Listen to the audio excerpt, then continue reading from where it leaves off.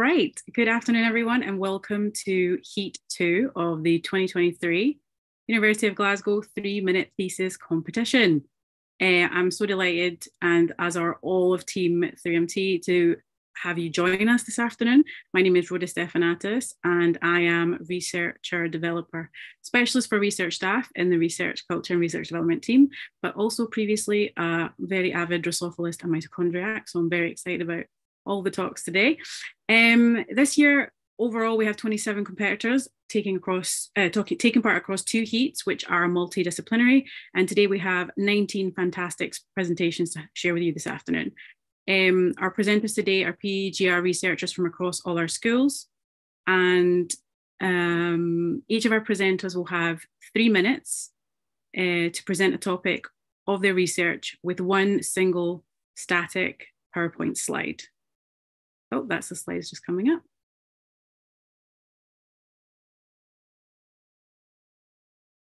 I'll just give that a wee second.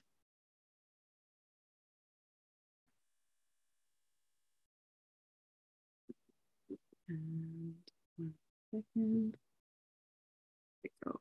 Great. Okay, so as I said, each of our participants will have 3 minutes to present the topic of their research with one single static PowerPoint slide. The top 6 presentations, as decided by our wonderful judges, will proceed to the final on the 31st of March. The winner of this heat will receive a £40 voucher prize, and the runners-up will receive a £10 voucher. I don't know if the slides are moving forward, but I can still see the title slide. Okay, perfect. And just also before I introduce our wonderful judges today, we have 6 winners in Heat 2. And now this is more than in Heat 1, but it's to reflect that there's a larger group of competitors. And so that everyone taking part, all of our 27 competitors, have the same chance to make it to the final. Okay, so since 3MT is all about communicating your research and leveling up your public engagement skills, this year on the judging panel, we wanted to highlight those members of staff at the University of Glasgow who work behind the scenes in communication and public engagement. And on that note, I would like to take the opportunity to introduce our fantastic judges. So first up is Anya Allardyce, who is our communications manager in the area of external relations. Our second judge is Annie Miller, communications manager for the MRC CSO Social and Public Health Sciences unit. And our third judge is Laura Tyler, research services and external relations. At last, but certainly not least, is Rachel Brady, one of the administrators in Research and Innovation Services Central Support Team. Thank you very much to all our judges for giving up the time to be with us today. So if we can just move to the next slide. Okay, so judging criteria. Each of the judges will be scoring every presentation out of 10 in 2 categories: comprehension and content, and engagement and communication style. Once the presentations are finished, the scores will be tallied and the judges will leave the room to deliberate to choose a winner and 5 runner-ups who will proceed to the final. We can go to the next slide. Okay, so rules. The competition rules are on screen now. The key rule is that the presentations are limited to 3 minutes maximum, or face disqualification. There will be a timer on each slide and in the form of a circle which gradually appears. When the timer is finished and then 3MT appears, the presenter must stop speaking. Presentations are considered to have commenced when the presenter starts the presentation through movement or speech, but we will count you in. I will count you in. Speakers, please use your own timer, and we will also, our fabulous team will also be timing you off screen. In between talks, please have your cameras off and clap and support. Also, feel free to use the chat. Our decisions are final. If speakers go over the 3-minute mark, we will politely, halt the presentation. Okay, and then I think we have one more slide. So just what to expect. This is the running order for this afternoon. I will be introducing each of our presenters in turn, and we'll be taking a short break in the middle of the day of this session, and we encourage you to take a moment away from your screens or a dance break during those times to prevent Zoom fatigue. There will also be a 10 to 15 minute judging break at the end to allow for the final scores to be tallied before announcing who will go through to the final. As many of you have given presentations via Zoom know, this can be much harder than presenting to a live audience. Because we aren't able to applaud in person, please use the chat function to show your appreciation of the speakers, and set your message to go to all panelists and attendees.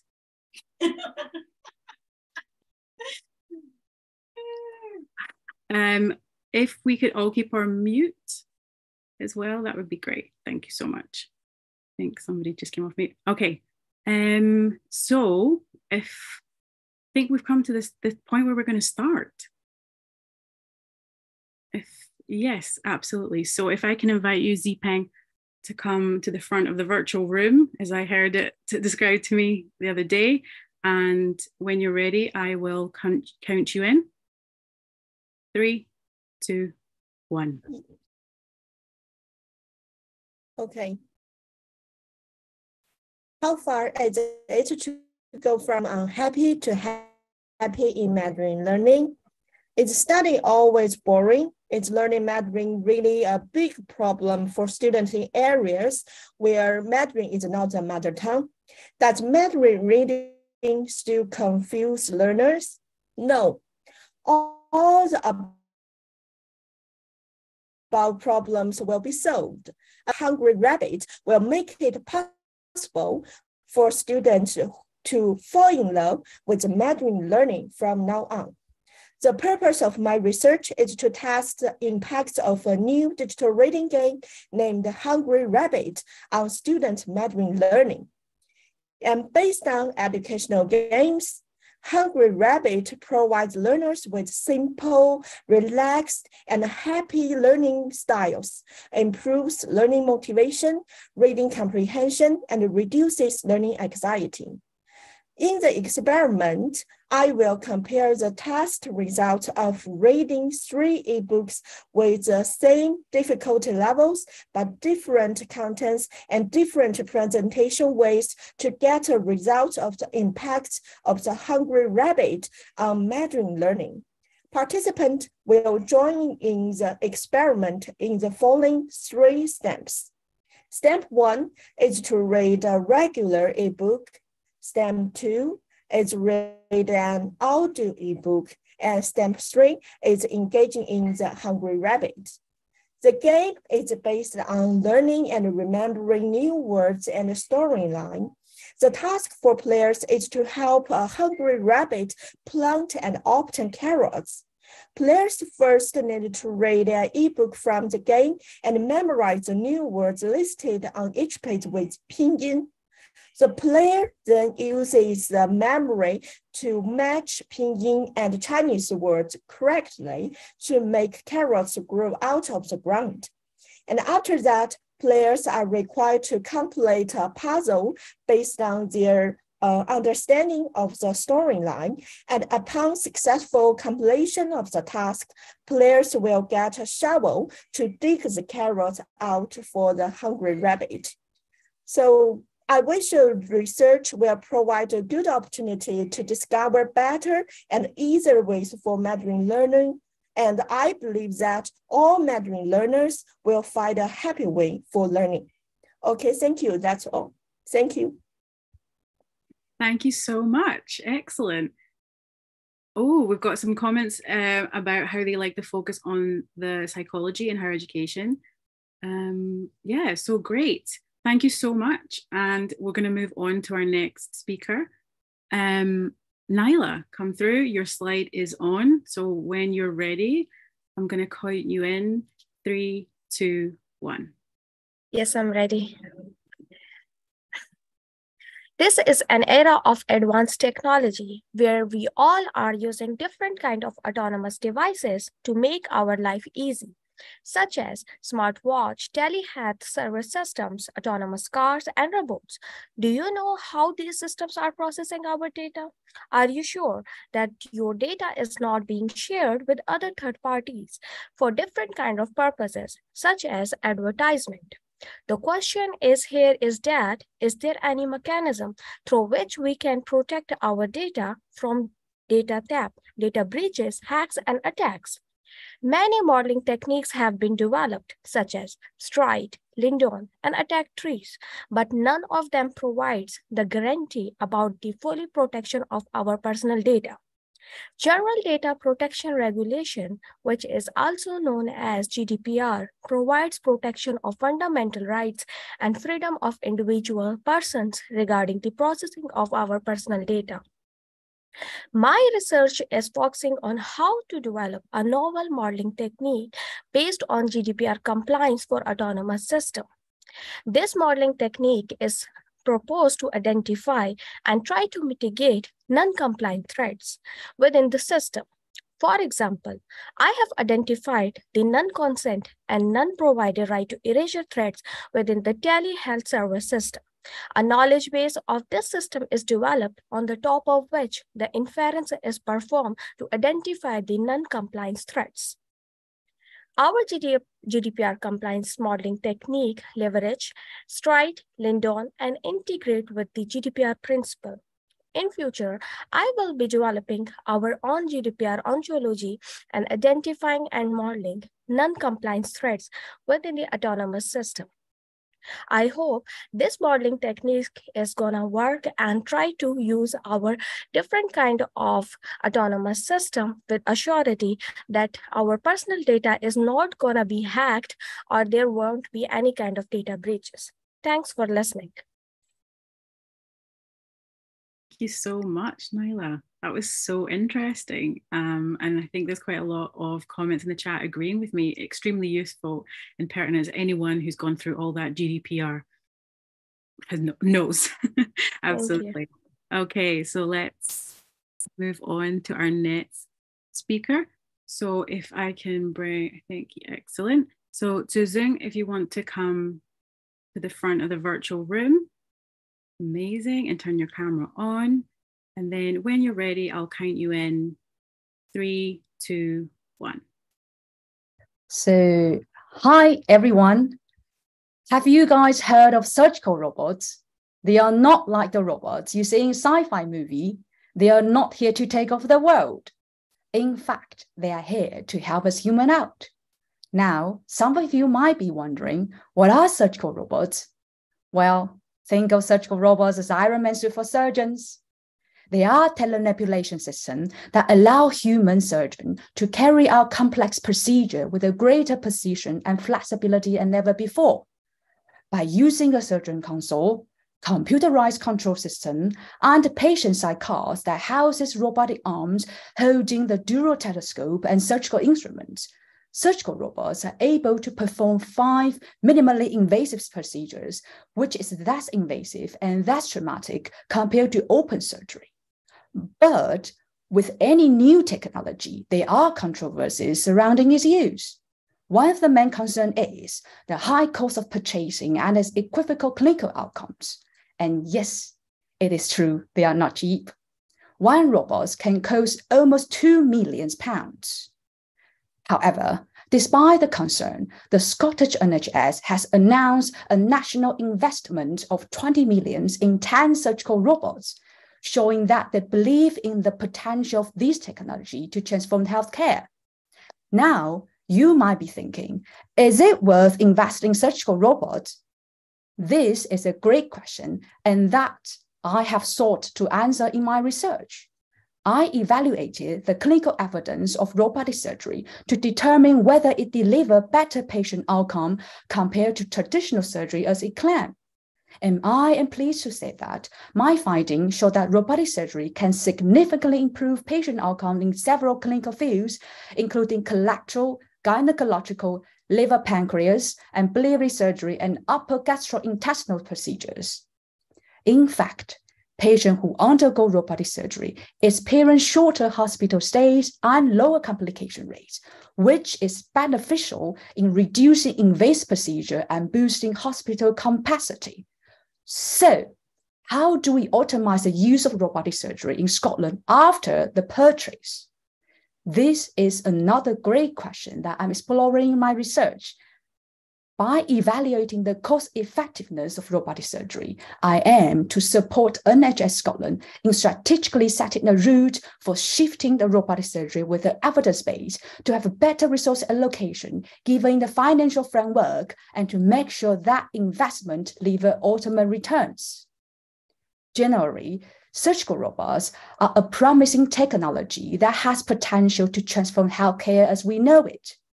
By providing greater precision and flexibility in complex surgery, this machine can improve patient outcome and reduce the burden on hospitals across Scotland. And I, for one, am excited to see where this technology will take us in the future. Thank you, everyone. Thank you for listening. Thank you so much. I want to read this research immediately, please. Thank you.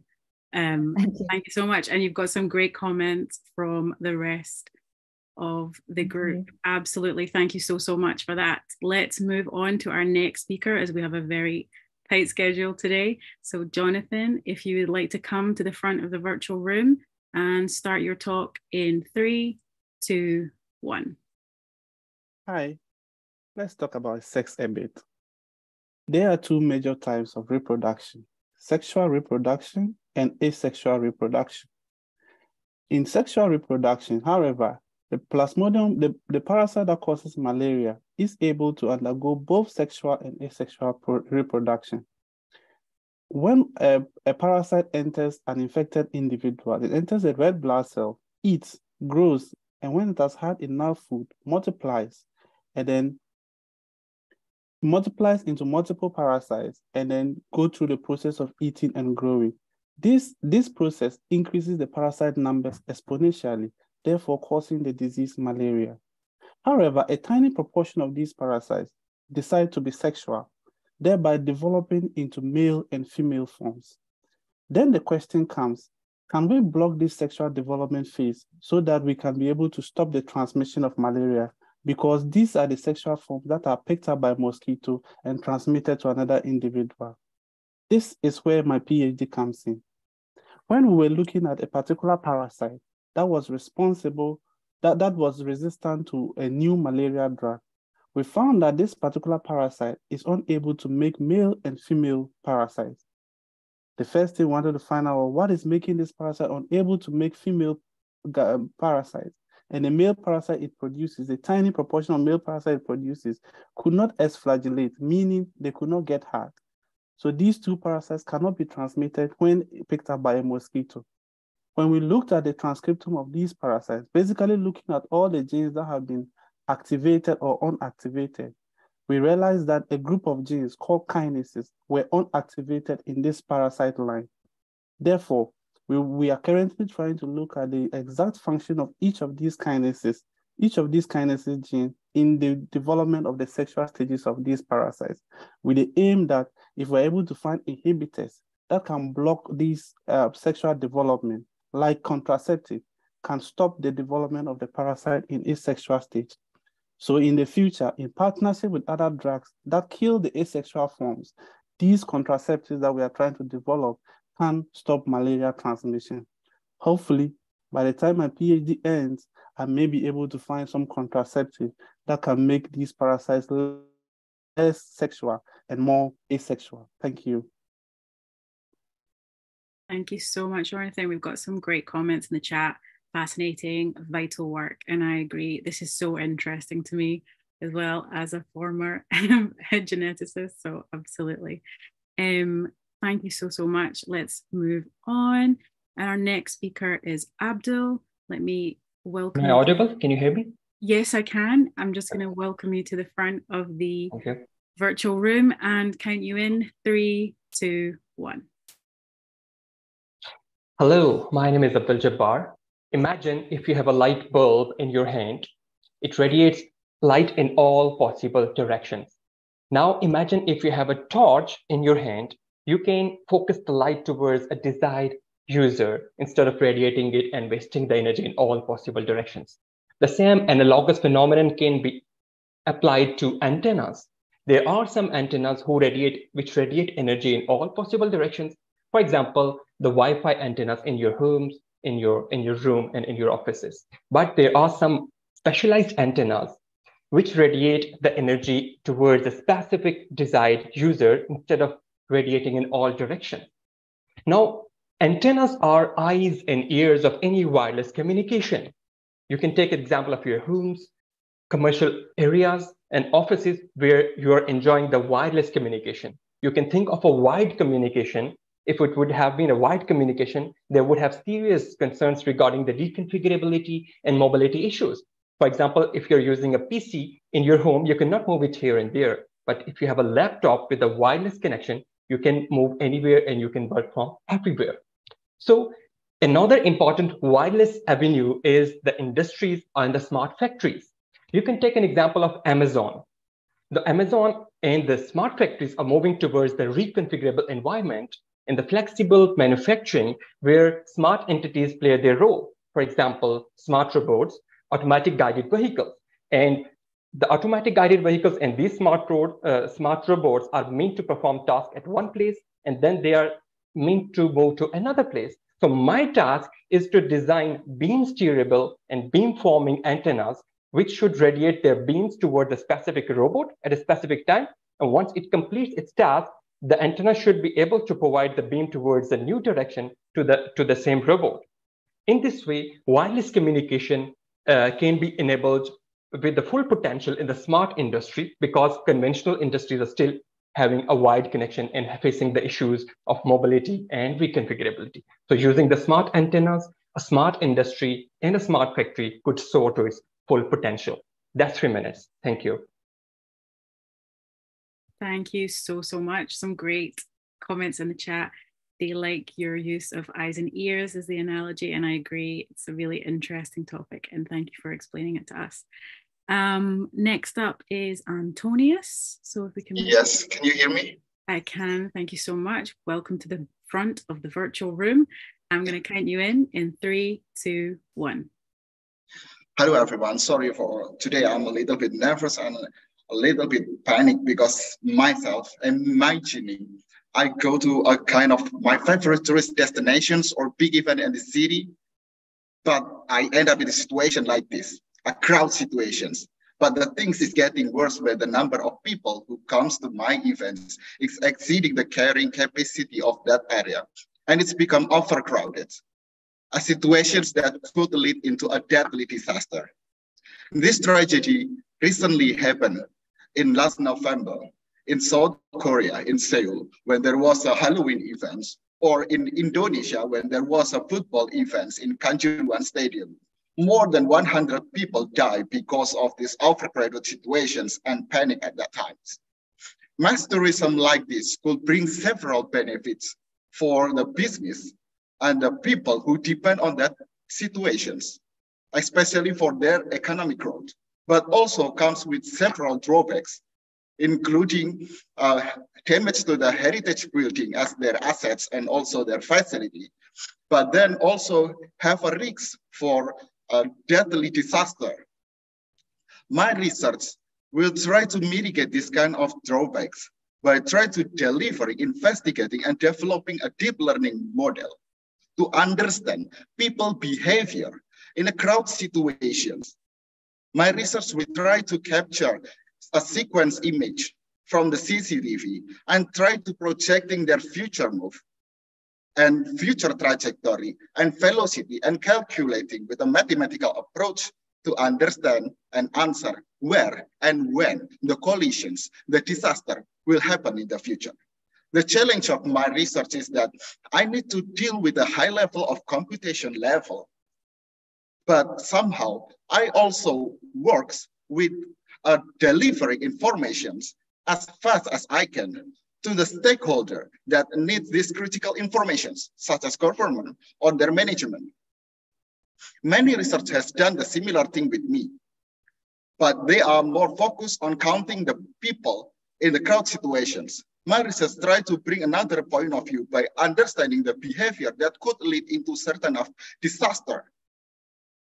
Last but not least, many people, job and business are depend on the strong and thrift tourism. That was UNWTO say. My research here try to bring artificial intelligence technology and deep learning technology to mitigate the drawbacks of mass tourism, meanwhile maintaining the sustainability of the tourism itself. Thank you. That is so interesting. We've got some great comments in the chat about your talk and the subject as well. So thank you so much. And please take a look at the chat. We're going to move on now to Claire. So if I can see, perfect. Claire, I can invite you to the front of the virtual room. And please go ahead once you see your slide in 3, 2, 1.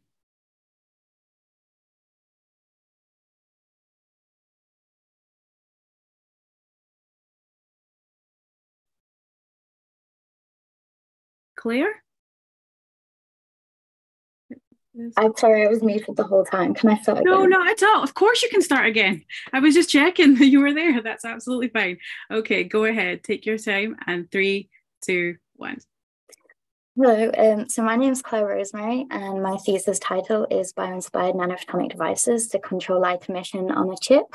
So my project basically involves taking designs from nature and natural systems, and they've already undergone billions of years of evolution to optimize their light interactions. This is like flowers, leaves, butterflies, that kind of thing. And I apply these designs to nanoscale devices. So to get a rough idea of scale, if I took the designs that I'm working on and put them in a row side by side, I could get 10,000 of these in a 1 centimeter long line. So I'm primarily looking at golden angle Vogel spirals, which is the pattern that you can see in sunflower heads, or the small black display in the image on the bottom right. So on the left is an image that I've taken showing how light is emitted from this design when it's excited by a laser. The equations that you can see is how you make these spirals in polar coordinates. The conversion between the x and y with polar coordinates is what you can see in the graph. So in this equation, A0 is a scaling factor, and N is the value for the number of holes that you want in your structure. And alpha is basically the golden angle. This is how you take a Vogel spiral and turn it into a golden angle Vogel spiral. Now this golden angle you can find by taking 360 degrees and divide it by the golden ratio squared. And this is particularly interesting because, as you may be aware, the golden angle is found all throughout nature as well. Now, these designs are really pretty in theory and in practice. However, why are they also incredibly useful? Why is better light emission from chips a really useful thing in technology? So these devices allow for quantum light emission, which is an emission where a single photon, or a single particle of light, is emitted in a steady stream from the surface of my samples. So this quantum emission can be useful for quantum communications, which is an incredibly secure and encrypted method of communicating with people.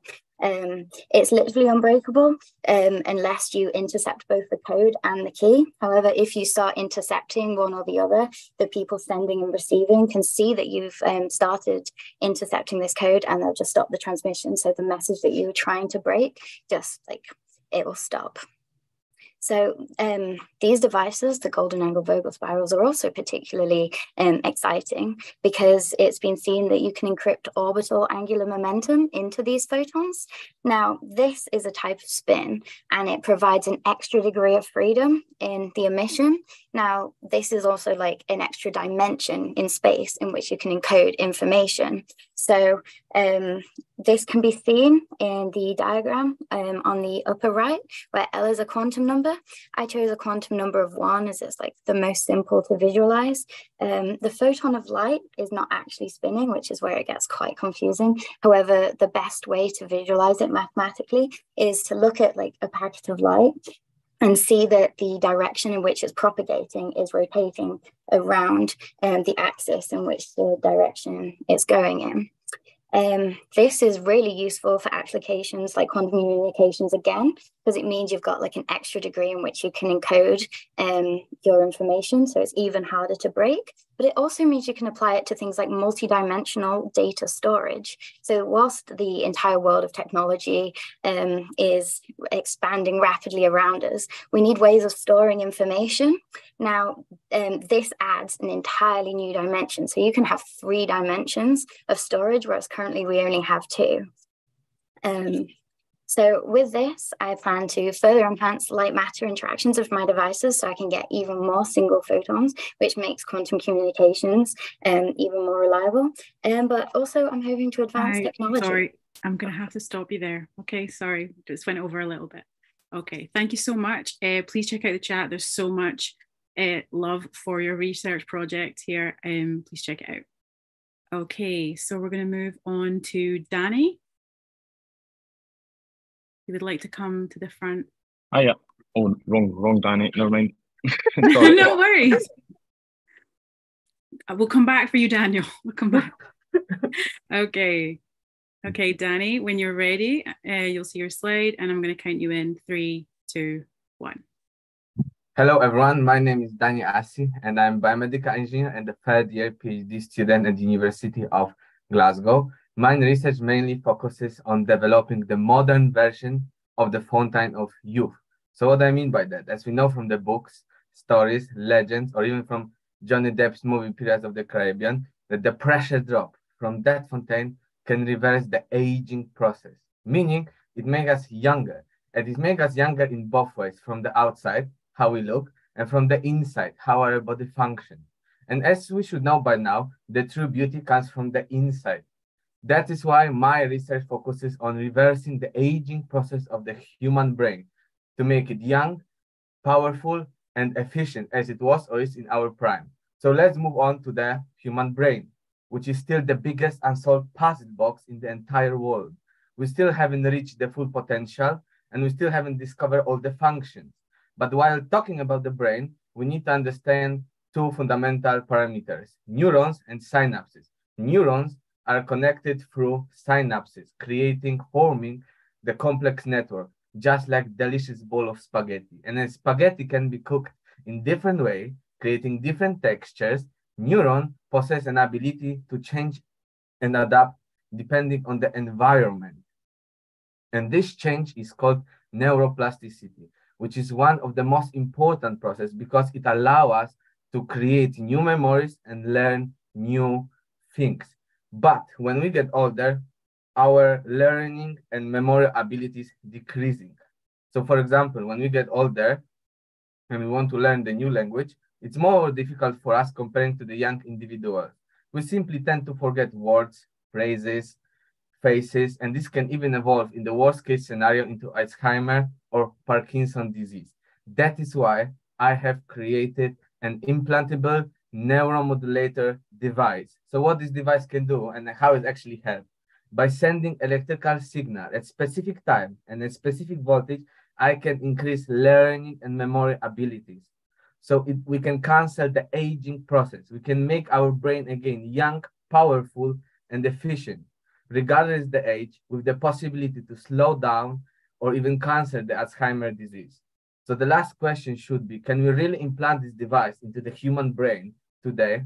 And the answer is no, but I haven't finished my PhD yet, and I'm the person that never gives up. Thank you very much. Thank you so much. This is really, really interesting work, and there's a lot of love for it in the chat, especially your image here as well. Thank you so much. Thank you. And our next presentation is from MD Tanzib. If you would like to come to the front of the virtual room, turn your camera on. There you are. Great. What an excellent background. Great. So once you see your slides, I'm going to count you in.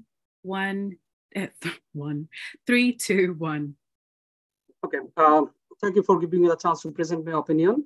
At first, I would like to request everyone to move your arms and legs because I would like to introduce you an interesting device which can produce energy just from your movement. And there's the tri-electric nanogenerator, which is shown in the right side of the left side of the figure. The background of this study is the static energy. It's similar to the case when we brush our hair using comb. At the time, we can hear some tapping sound. So from where it is coming from? During brushing your hair, there is a friction is created. And from that aspect, we are getting the static energy in terms of voltage. And that phenomena is utilized in the tribality nanogenerator. So when the material 1 and material 2 is coming in contact, and when it is getting separated, at the time, the voltage is actually generated. And there is an integration of surface roughness in this regard, because the surface the two materials are coming in contact.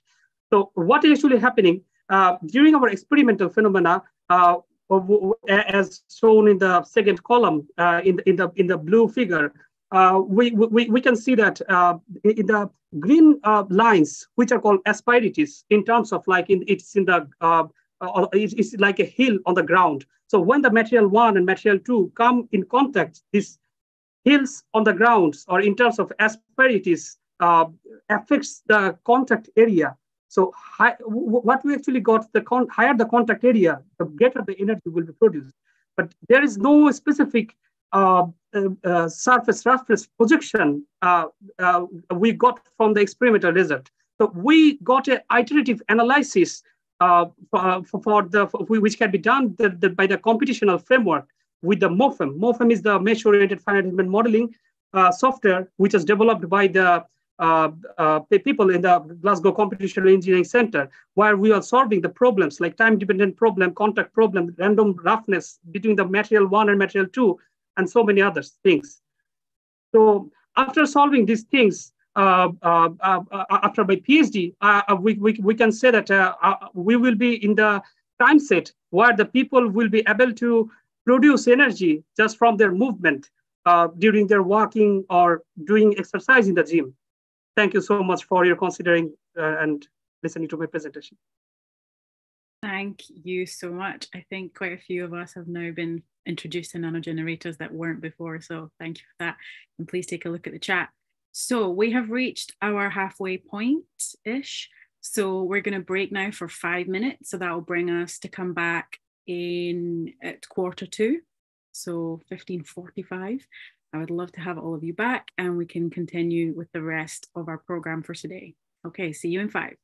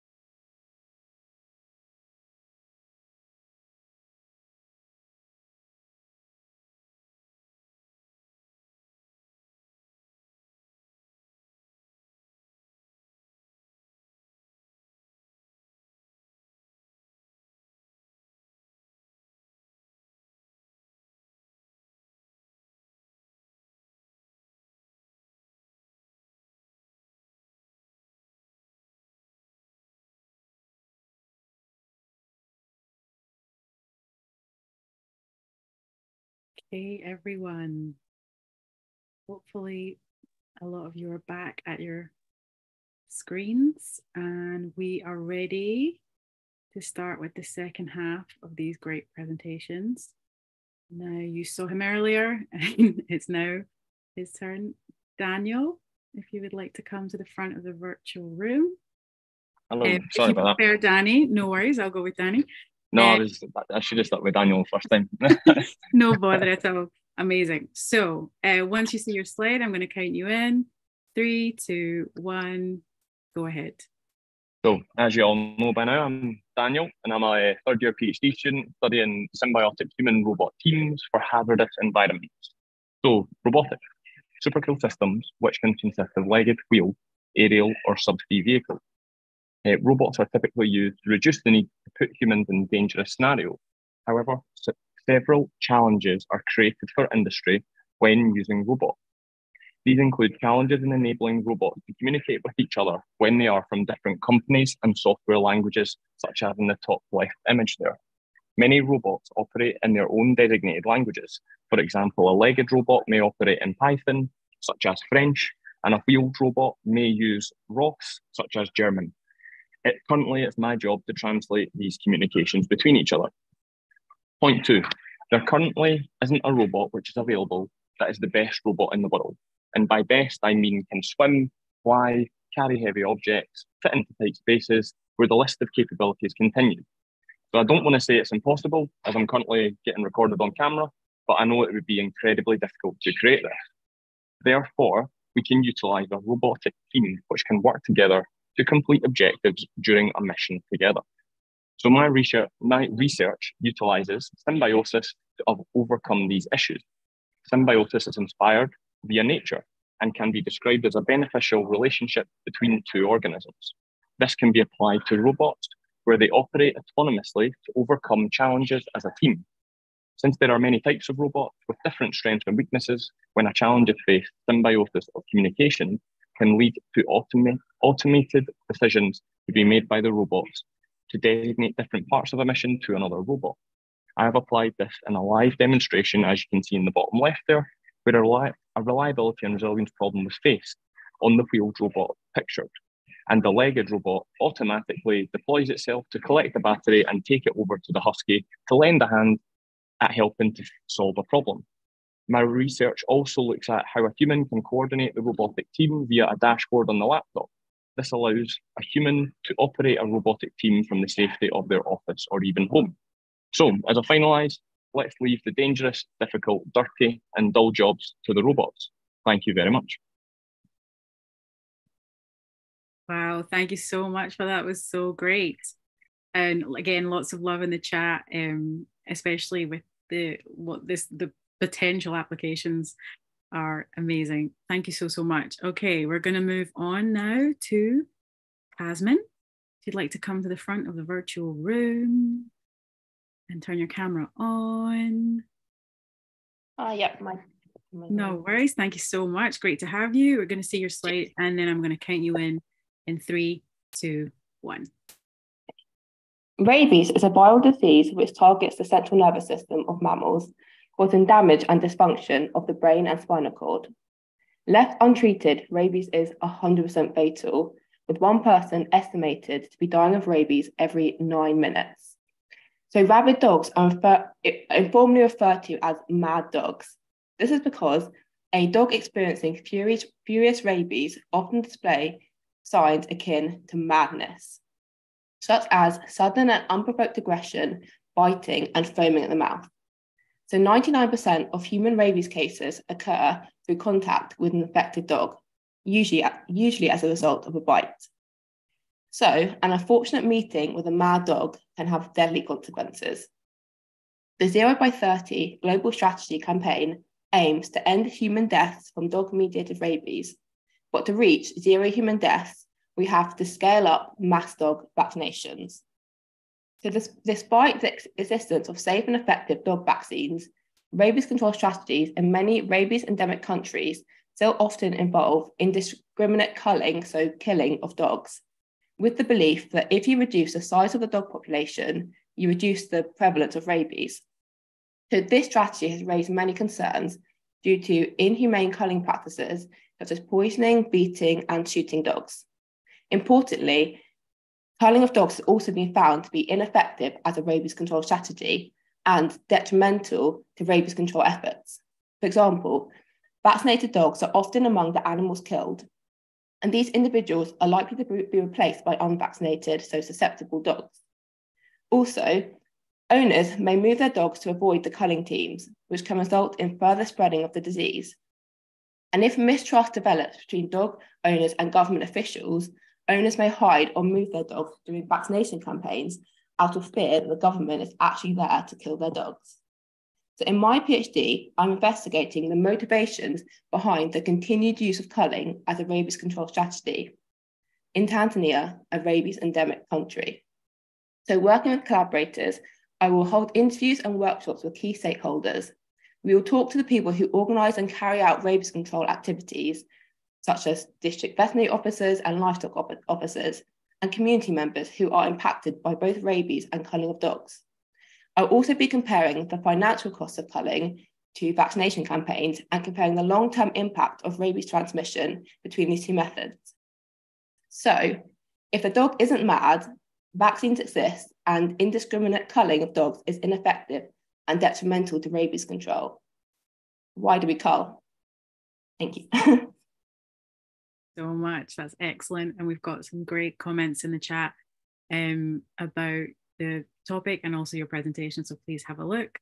We're going to move on to Tina. If you can come to the front. Am I audible? Yes, you are. Excellent. Thank you. You're going to see your slide in a second. I'm going to count you in 3, 2, 1. In 2025, approximately 1.1 million would succumb to bowel cancer. To give you a perspective, that is the total population of Glasgow and Edinburgh combined. Majority of these deaths would be caused by a subset harboring an alteration which makes them unresponsive to most therapies. RAS mutant bowel cancers represent a huge clinically unmet need. In my PhD, I play a cheeky little game with this cancer. I call it Figure It Out. Every time I figure out their evil trickery, I win a paper. Yay! You see, RAS pathway is paramount for replenishing old cells with new healthy ones. In a healthy cell, the pathway is activated only when conditions outside are conducive for growth in terms of need and resources. This information is relayed to the heart of the cell by a specific set of proteins asking it to prepare for division.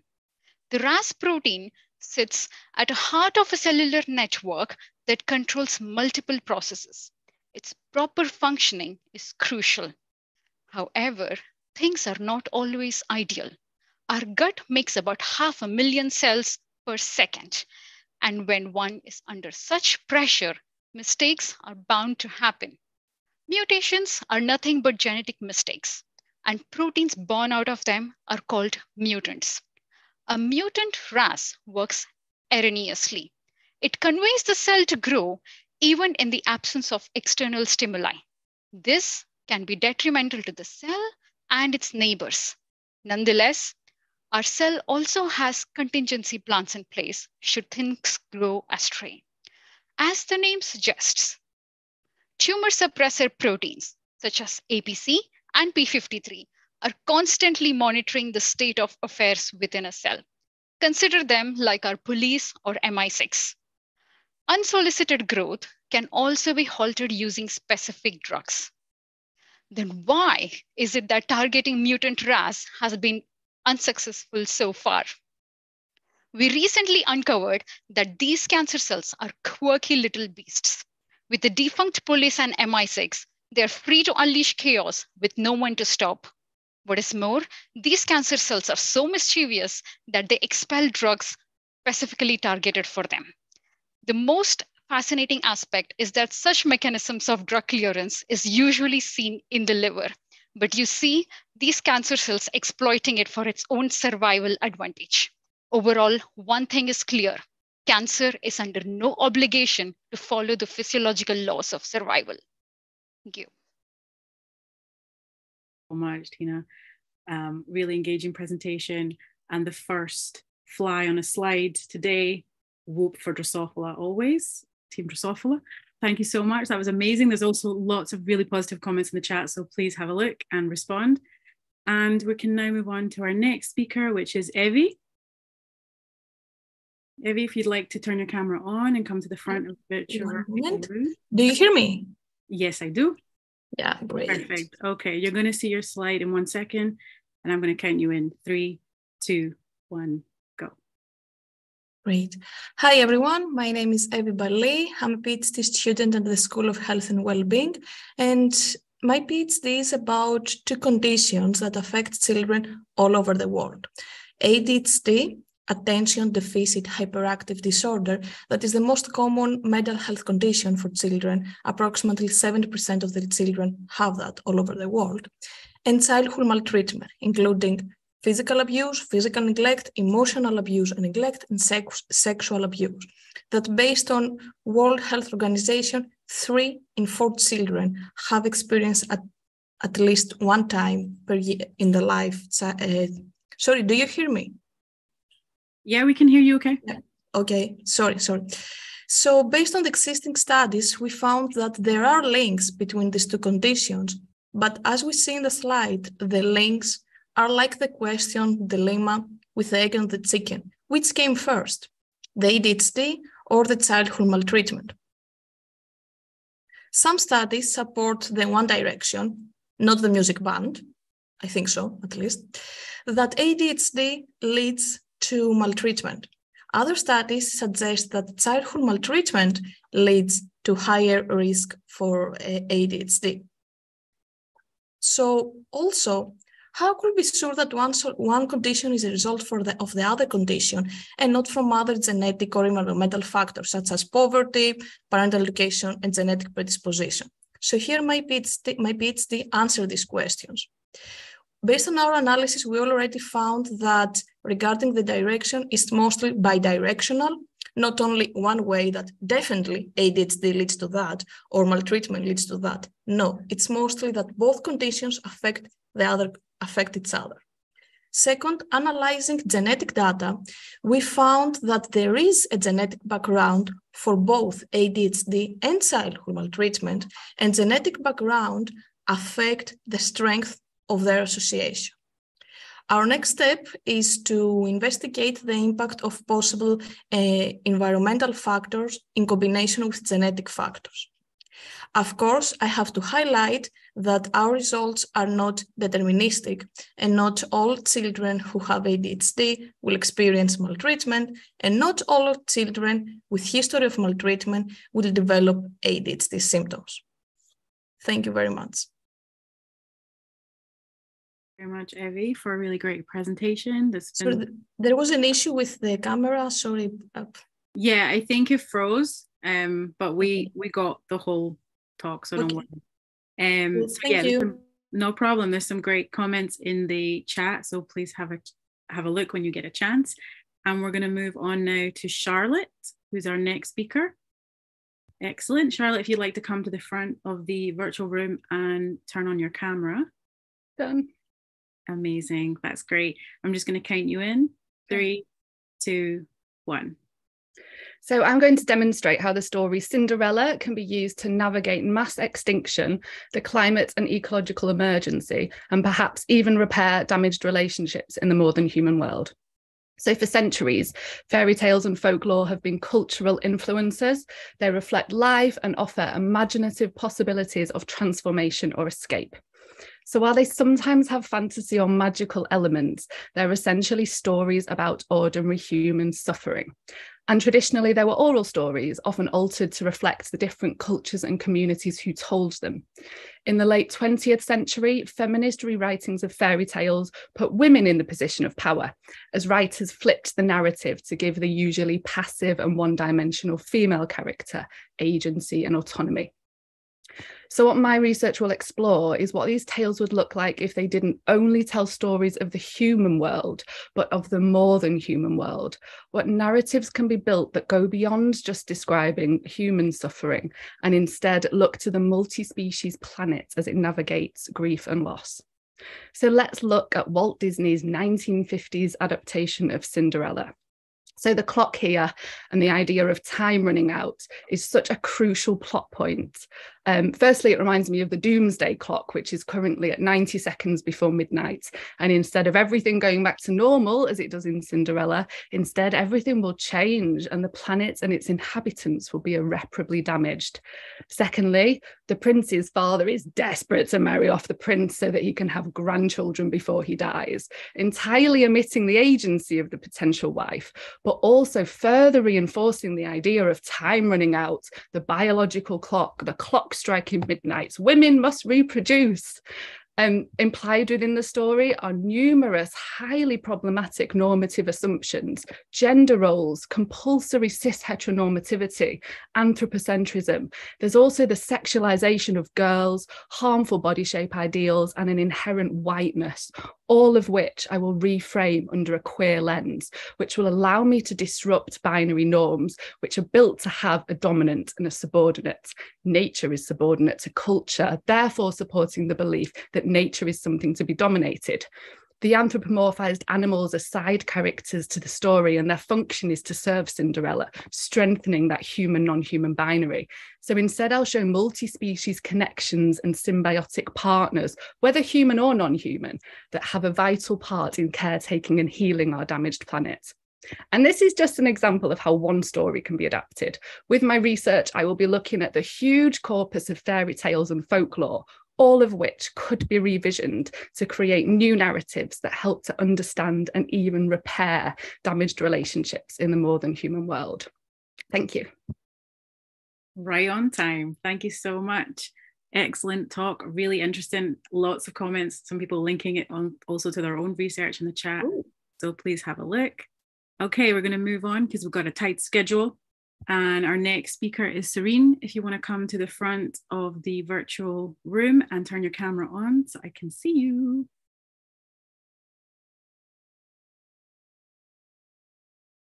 Hello, Serene. Are we in the... Okay, right.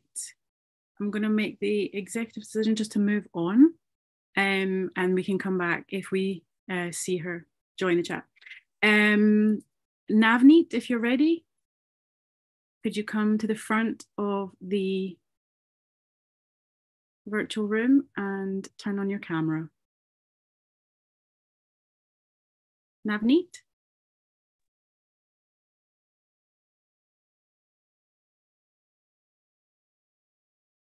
Okay. Oh no, I can see you in the chat. Let me just give you a hello. Okay. I'll just give you one more second. I think one of our team is contacting you just to make sure that you're there. Because you're unmuted. So it might be an audio. Okay. Let's move on again to our next speaker after that, which is Jaspreet, please. And then we'll come back once we figure out what's happening with our other two speakers. Jaspreet, can you come to the front of the virtual room and turn on your camera, please? Hi. Thank you for that. To hear your voice there. No, it's out. Can you hear me? Yes, I can't see your camera, but that's fine. But it's on. Can you see me now? Yes, I can. Perfect. Amazing. Thanks so much. Okay, I'm going to count you in. Okay, thank you. 3, 2, 1. Hello, everyone. I am Jaspreet Kaur, and I want you to tell a story that how I came to this idea, which is in front of you in a form of slide. So I was in India, and me and my family was traveling to find a religious place where we want to bow our heads and for the goodwill. But we were lost. And you might be wondering, like, how come? Like, we are so interconnected with the phones and the GPS and everything. How could someone be lost at some place? So unfortunately, the signal was so poor that we couldn't get the GPS on time. And unfortunately, we have to get back home without paying any obedience there. So later on, when I started my PhD and I came to know that I am going to do a project which will involve the networking, mobile communication, then that reminded me that event happened because of a reason. So now I was having an opportunity to indicate that how my research expertise can play a role. So recently, when I got a mobility grant and I was in Hungary, I was discussing the same idea that how can we get in touch more accurately with all the mobile users. So my supervisor told me that there are some programmable controllers, core networks, which we can easily program with and talk to the mobile users which are on move. So if you can see it on the slide, there are some core networks which are connected to the base stations, which are nothing but the transmitters having the antennas, which are providing us the signals.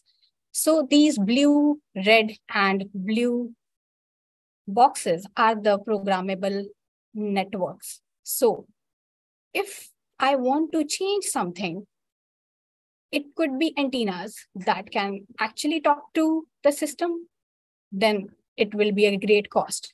But then we thought of just doing some programming at the Mac level so that we can talk to the mobiles and get in touch with the users. So here comes that the programmable networks can actually talk to the mobile phones, and throughout the journey, it can actually locate where the user is and then provide the same GPS location to the antennas, and antennas can actually provide the signal to that particular direction. So this was the whole idea of my research. I hope you liked it. Thank you. So much. That's really interesting. And quite a lot of comments in the chat about how connectivity is quite bad where someone lives, and they've developed an interest thus and such to this subject. Amazing. Yes, please check those out. So our next speaker we're going to move on to is Erin. If Erin is there, if you could come to the front. Amazing, thank you. Just to say, my internet's a bit dodgy today, so hopefully Okay. you can hear me all the way through. That's fine. Do you want to disable your camera from now, and that'll help? Yeah, that might be a good idea. No worries. Okay. So we're just going to move on to your slide, and then I'm going to count you in. And please take it away. 3, 2, 1. Have you ever thought about what happens after death? Unfortunately, I'm talking about the death of a language. I don't have the answer to that question. But it is a sad fact that languages the world over are dying at an alarming rate. However, for some of these languages, death isn't necessarily the end. Some minority language communities are reviving their language by combining the efforts of policymakers, activists, and speakers. But how do these efforts change the language itself? We do already know a lot about how and why languages change when they die, but almost nothing about how new language varieties are born through language revitalization. This project focuses on Manx Gaelic, which is the Celtic language spoken in the Isle of Man, whose last native speaker died in 1974. However, since then, members of this community have brought their language back from the brink of extinction. Many language revitalization efforts, including that of Manx, result in an increase in speaker numbers of the minority language. These are often so-called new speakers, that is to say, people who learn the minority language through immersion or bilingual education programs, or maybe as adults, often with little to no home or community exposure to the language. So they often speak differently to traditional native speakers. The Manx language community, as I said, consists only of these new speakers. Research into new speakers is an emerging field, and the number of these kinds of speakers is likely to grow considerably as language revitalization efforts progress across Europe, the Americas, and Australia. So this project looks at what forces shape how new speakers use language by asking 3 key questions. Firstly, it investigates what the language spoken by new speakers of Manx actually looks like. Do new speakers differ from each other in how they speak? And if so, why and in what ways? And secondly, it explores how new speakers think and feel about the language they're using. What beliefs and ideologies do they hold about the language? What kinds of language use do they see as good or bad, and why? Crucially, and novelly, this project uses ethnographic data to look at how the two above are linked to each other for revitalized minority language communities. Research into new speakers has hinted that the beliefs speakers hold about their language may influence how they speak, but more work is needed to know how and why exactly. In these communities, beliefs around language may alter the very structure of the minoritized language and thus serve as a major force shaping language variation and change. Certain linguistic constructions can also come to serve as emblems of specific ideological stances within these communities and also be used as ways to create authority and affirm speakers' own identities. So these kind of beliefs about language, especially if they are shared across the community, can define the very future of that language. So research into the outcomes of ongoing language revitalization attempts is essential for supporting the development of minoritized languages. This research can provide language advocates, policymakers, planners, and educators with the linguistic data that they need to make informed decisions for their language's future. So this study of Manx adds to this much needed research on revitalized endangered languages and will be an important contribution to the study of multilingualism in our ever-changing 21st century world. Gura mai aw siúgeisteach. Thanks for listening. Amazing, amazing. Thank you so much. There's some great comments in the chat. My window's disappeared. I do apologize. Lots of comments about how clear the presentation was and a lot of interest in your topic as well. So please take a chance to look at the chat.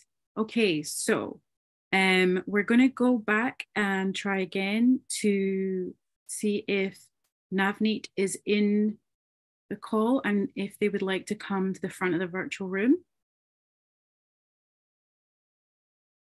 Give it another few seconds. Okay. Oh, apparently they're here. Navneet, do you want to come to the front of the virtual room? And our wonderful team will move the slides back. Oh, there's some already different languages going on in the chat there. Navneet, can you come off your audio so I can hear you? There we are. So your audio's not working. So unless everyone else can hear you, but I can't. No.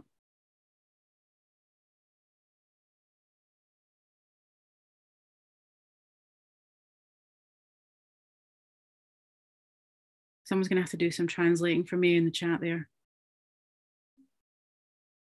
Google Translate. Navneet, you want to give it one more try with the audio?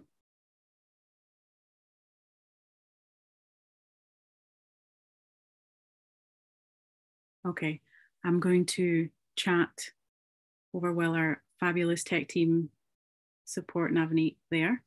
I think we can all agree, I mean, I'm trying to make sure I can see as many of you as possible, that the talks so far have been amazing and it's been really interesting and I'm really enjoying it so far. And we just have 2 more speakers to go. So then we will be heading into waiting for the judges while they deliberate, which will be really interesting. And what we're going to do now is I think they might need a slightly longer break to support our next speaker. So if you want to take a comfort break of 2 to 3 minutes, we'll be back here at like 17 minutes past 4, essentially.